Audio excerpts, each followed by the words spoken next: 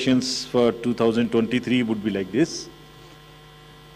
The Gazette notification would be issued on 13th of April. Last date of making nominations would be 20th of April. Date of scrutiny would be 21st April 2023.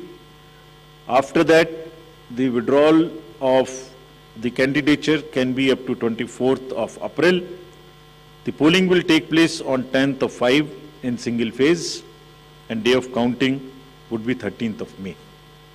So this is the schedule for the Karnataka elections. There are also some by-elections which are due in the country in various legislative assemblies and parliamentary constituencies. So we are simultaneously announcing the by-elections also.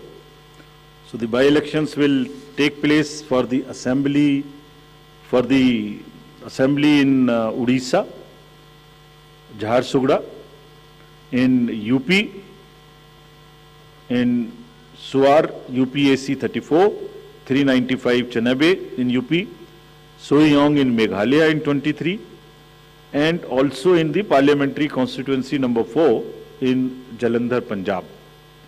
So this will fill up all our vacancies till February 2023.